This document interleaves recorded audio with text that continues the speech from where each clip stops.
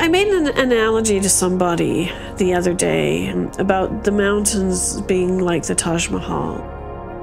It's not until you get there and see the place that you feel this incredible feeling. I know how fantastic it is, but you don't get that real feeling until you go back there. And every time you go back there, you get a renewed sense of that feeling. It's not surprising, and yet it is greater than what you remember.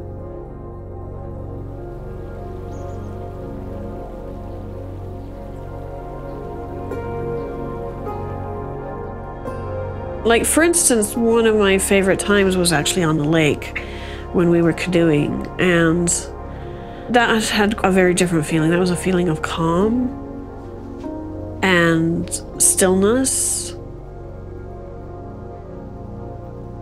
You know, we evolved as a part of this world, and I think that every opportunity we can get to remind us of our small part in it is good for us.